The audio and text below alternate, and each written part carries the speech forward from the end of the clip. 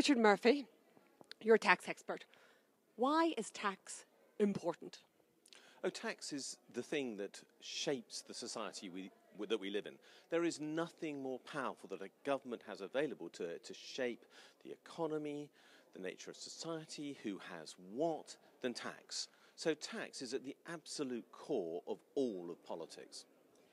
The European Commission have made a number of proposals recently in relation to tax. Do these proposals go far enough? The EU is taking a more active role in tax. It's trying to tackle tax avoidance, in which case it's following the OECD. It's trying to improve the data available for those of us who are interested in tax, country-by-country reporting. Now, it's tackling the role of the professional advisors and trying to make sure that they comply with the rules. All of these are welcome steps in the right direction.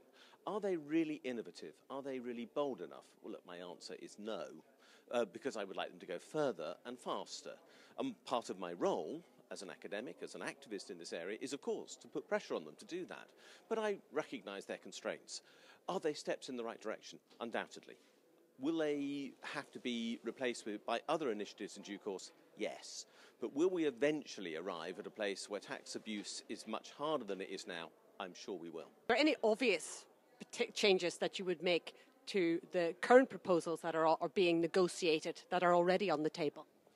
There are a number of changes I would make to the current proposals. For example, the measures being proposed to tackle abuse by tax advisors assumes that the large networks of lawyers and accountants are all located in national organisations. That's not true.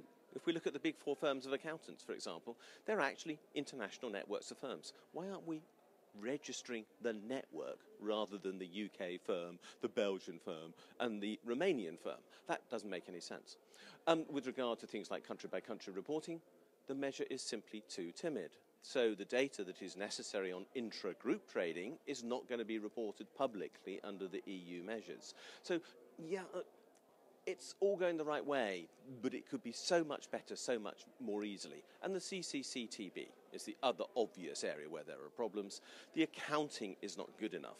While the idea is sound, right now, if implemented as it stands, we'll simply see tax arbitrage moving from the tax system into accounting instead, and we'll still end up with competition and abuse. So these loopholes have to be changed, tackled, closed in advance, rather than wait for another few years for them to be realised in retrospect.